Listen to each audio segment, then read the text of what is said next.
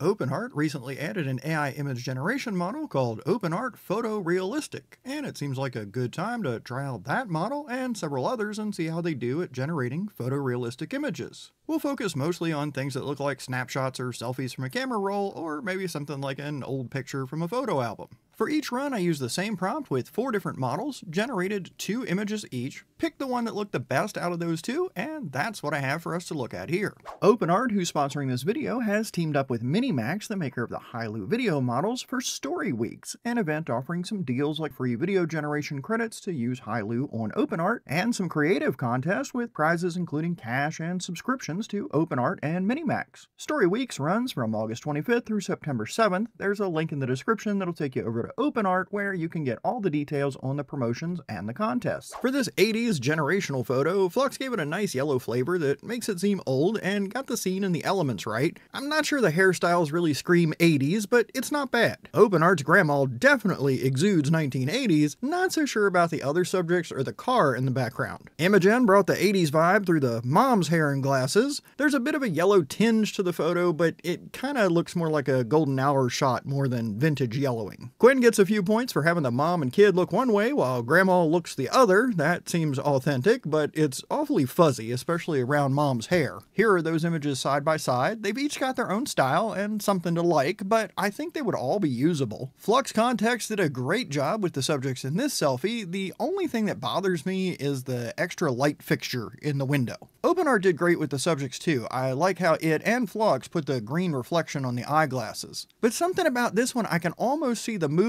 like they were just getting posed when she snapped the image, and I think that adds to the realism. The ladies in the Imagen 4 image look a little less happy to be there, but I think it's still a believable selfie. The Qwen image just doesn't look right to me. The subjects are fuzzy, their faces seem too bright for the image, and since we can see the camera in the girl's hand on the left, it isn't really a selfie but a picture taken by someone else of the people taking the selfie. Looking at them all together, I'd focus on the 2 on the left. Kontext has a nice vibe, but they have shiny skin, which is a Flux thing. OpenArt doesn't have that shiny skin thing going on, but it also has less in the way of shadows. Flux Kontext made an adorable image of this puppy napping on the couch. To me, it feels a little soft for photorealistic, but it isn't awful. Lots of buttons on that remote control though. OpenArt has a much older puppy, and he's not curled up like a croissant, but it looks more realistic, like a snapshot, which is what I was going for. Imagen 4 also has an adorable pup. It's a great looking image, but the blurred background and the lighting and shadows make it look less like a candid amateur shot than what I wanted. Instead of having our pup curled up like a croissant, Qwen just put the croissant next to the puppy, and that just kind of ruins it for me. They're all adorable, even though none of them have the pup's nose tucked under his paw. It seems like we're seeing Kontext go with lower light, OpenArt goes bright, Imagen's somewhere in the middle, and Qwen just does weird things. In her mugshot here, Granny's supposed to be winking. Flux just gave her some weird eyes, but it got the overall scene and elements, including the text. OpenArt has Granny winking, but not really selling the wild grandma vibe. It got the text that was specified in the prompt, but it also added a line of text too.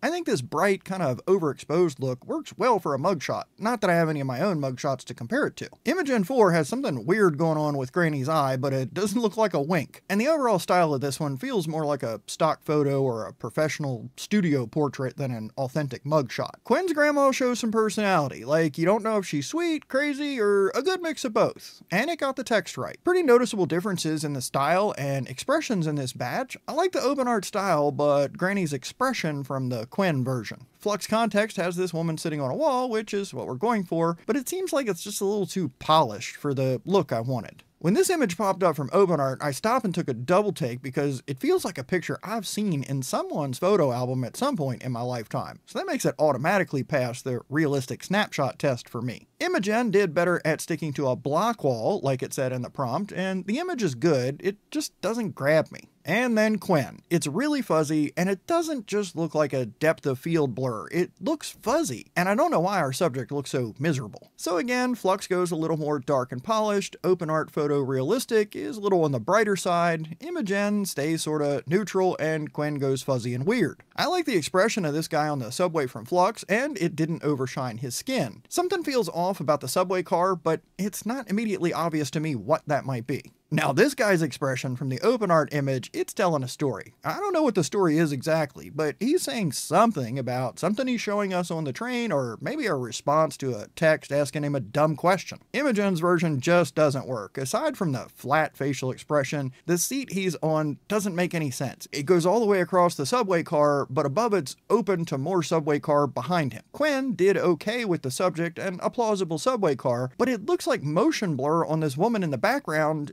but she's standing still. Flux and OpenArt had the best facial expressions, and they didn't mess up the scene with a weird blur or a seat that doesn't exist on the subway. Now let's jump into OpenArt and generate some images so you can see how it works. From the OpenArt homepage over on the left menu, just click Image. That brings us to the Image Creation page. First up, select a model. By default, it's on Flux Kontext, but if we click there, we've got a bunch of models on OpenArt to choose from. Let's pick the OpenArt Photorealistic model. It's updated that here on our image generation page. Now we need to give it a prompt. I'm going to say an elderly man with glasses and a flat cap reads a newspaper at a small cafe table on a sunny sidewalk. That's a fairly simple prompt. We've got some options in here to make it more detailed. We'll come back to that in a minute. Our next option is image guidance. If we wanted to use a reference image to have the AI sort of look at and create this image from as a reference, we would add it in here and set our creativity level. We're not doing that, so we'll close that up and come down and pick an output size. Most of my examples today were either square or I think I had a couple 9x16, so let's switch it up and we'll do widescreen 16:9 for this one. Down at the bottom, choose the number of images you want to generate with this prompt and these settings. We'll leave it on 2 and click Create. And that took about 30 seconds for it to generate 2 images. Take a look at our first one. Looks like it got everything that we asked for in the prompt. We got the older guy, the newspaper, the flat cap. Now it looks like his feet might be pointing the wrong direction. Not sure about that. Let's check out the next image. Again, it looks like it got what we asked for. The old man, the newspaper, the cafe, the table, sunny day. Now the text in the newspaper is gibberish, and that's pretty common with any of the image generation models unless you specifically tell it what kind of text you want, what you want it to say, and where. Let's come back here to our create settings. In the prompt box, let's toggle on auto enhance, and what'll happen there is after we click the create button, the robots will take this prompt and add a whole bunch of detail to it. The only drawback is you don't have an opportunity to see and edit that prompt before it generates the images. On the other hand, sometimes seeing it once it generates is a lot easier than trying to read through the prompt and figure out what you like and don't like. Come down here and click Create. And right here are the 2 images using the Auto Enhance prompt. These images tend to be a lot richer and have a lot more detail because more detail was provided in the prompt. And to see what it wrote, the Enhance prompt,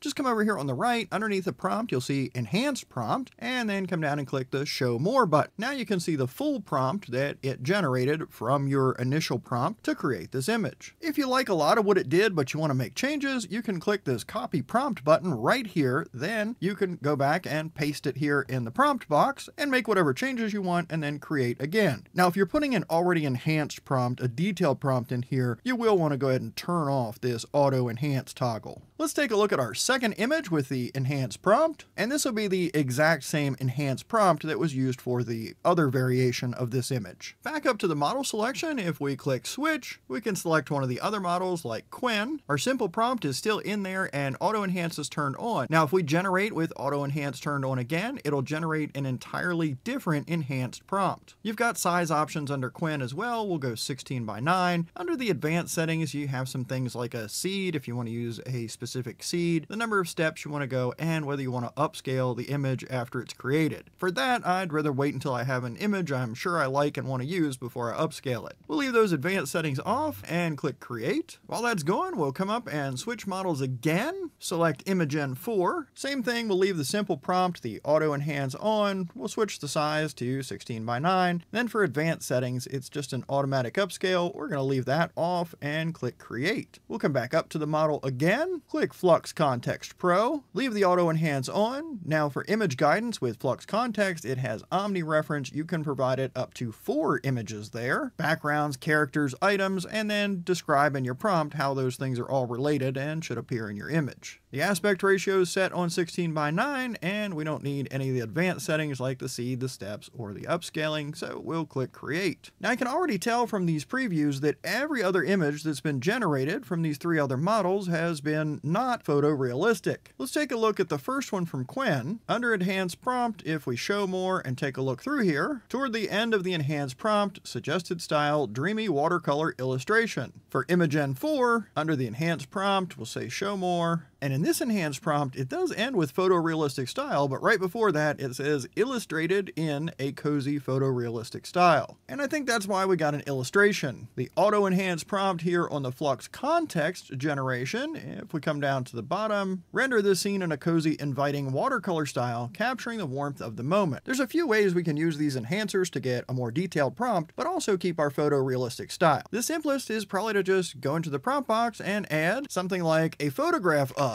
before the description of what you want in the image. The auto enhance will usually pick up on that and not turn it into a watercolor or an illustration or anything else. Another way that makes it at least more likely that you'll get the photorealistic result is click the drop down, and instead of auto enhance, we'll come down to customize prompt. Here you can select something like photorealism, or you can scroll down and pick one of these photography styles like food photography or fashion editorial, or something that's more specific to what you want. And then enhance the prompt, but keeping your color scheme and style in mind. And of course, you can also click the drop down, choose quick enhance. Now you can see that detailed enhanced prompt right here in your prompt box before you generate. So if you see it calling for a watercolor or pencil drawing or something you don't want, you can change it before you click the create button. Something great about OpenArt is you can go from image to video without ever leaving OpenArt. So we'll click on this image, and right up top here, we can click image to video, or over on the right, we can say use image and image to video. That brings us into the video generation page on the image to video tab with the image we selected as the reference. Select a model, just click this drop down. You've got a lot of models to choose from on OpenArt. We're going to click Minimax Hailu 02. You can give it a prompt or let the robots figure it out. We'll say a bird lands on the table and looks at the man as the camera arcs left. We'll skip over sound and speech settings. We can set the duration to 6 or 10 seconds, and then we can choose an output resolution 512, 768, or 1080p. We'll just go with 768 and create. Our video's ready, let's take a look. All right, we got camera movement, the guy's looking up, the bird comes in, he lands, looks at the guy, they're both over it, and the day goes on. When it comes to pricing on OpenArt, you've got some options, starting with the Essential plan at $14 a month, or if you go annually, it's $7 a month, that's 4,000 credits a month. And if you're on the Advanced plan for $14.50 a month, if you go annually, or the Infinite plan, $28 a month if you go annually. You can also add on extra credit packs at $15 a month for 5,000 more credits, or you can choose to add on a lot more credits every month. Hey, my name is Bob. Thanks for hanging out with me. I hope you found this video helpful or at least entertaining, and I hope you'll come back and see me in another video.